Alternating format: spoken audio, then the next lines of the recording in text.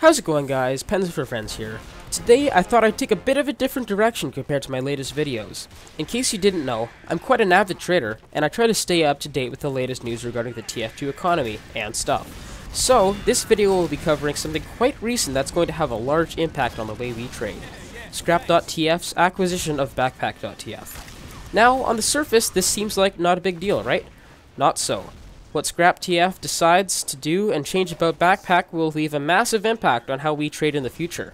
Now, before I go gushing my opinions out like a severed artery, let's dive right into the facts. A blog post on scrap.tf was posted 4 days before this video. That's June 2nd, 2017 if you're watching from the apocalypse. It included general details regarding their plan for the site.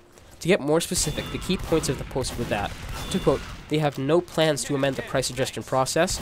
Gil, owner, overlord, and key operator of the site, was approached by the owner of Backpack.tf and not the other way around. They have long-term plans to adjust the classified system, some tweaks to premium, and more accurate Steam community market information, amongst other things. Now, a lot of people are losing their marbles over this, and I can't really blame them.